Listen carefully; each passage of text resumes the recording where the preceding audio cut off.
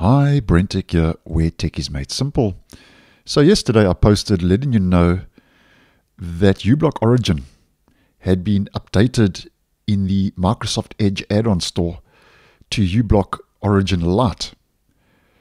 And as mentioned in the video, which will be linked, there was a little bit of confusion because I said this was a strange move because Microsoft hadn't clarified that it was going to be deprecating MV2 extensions like uBlock Origin, and then suddenly uBlock Origin, the original, was changed to uBlock Origin Lite, and we had two uBlock Origin Lites in the Edge add-ons, one with the actual Lite logo and one still with the original uBlock Origin logo. So it caused a bit of confusion, and I showed you how to get uBlock Origin back and working in Edge.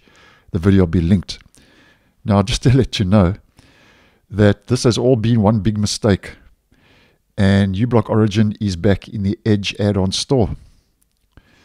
And the developer of uBlock Origin, Gorhill, has confirmed that the unlisting of the uBlock Origin extension from the Edge add-on store was an accident, and they have restored it. So if we just head to GitHub, where the app is maintained and developed, we can see two extensions, uBlock Origin Lite in Edge extension store. And if we scroll down to some of the comments here, this is where it gets interesting.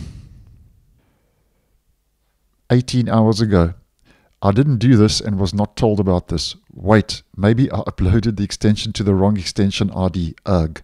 Okay, so it was a mistake. And if we scroll down to this section, it says, I messed up yesterday. I uploaded uBlock Lite using uBlock Origin extension ID. So this was just pilot error, so to speak. And it said here, I sent an email to someone at extension dev support at Microsoft asking to roll back to original 1.65.0. Sorry about all this. So it was a mistake and an accident. And uBlock Origin is where it should be and is still in the Edge add-ons store. So if we head to the Edge add-ons, let's do a search for uBlock. You can see that uBlock Origin comes up in the search. Yesterday it didn't. We click on uBlock Origin just to show you, and here we've got uBlock Origin Lite, and here's the original uBlock Origin once again back in the add-on store.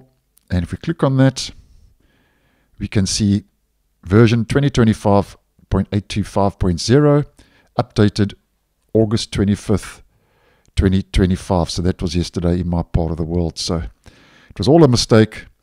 And if we head back to our extensions, we can see uBlock Origin is where it should be. We can see that uBlock Origin has been installed. And here's the version I uploaded yesterday using the developer mode. So you can actually turn that off now, or uninstall, remove, and you can get the so-called original uBlock Origin back from the Edge add-on store. So just wanted to post this quick video just to clear up a bit of confusion.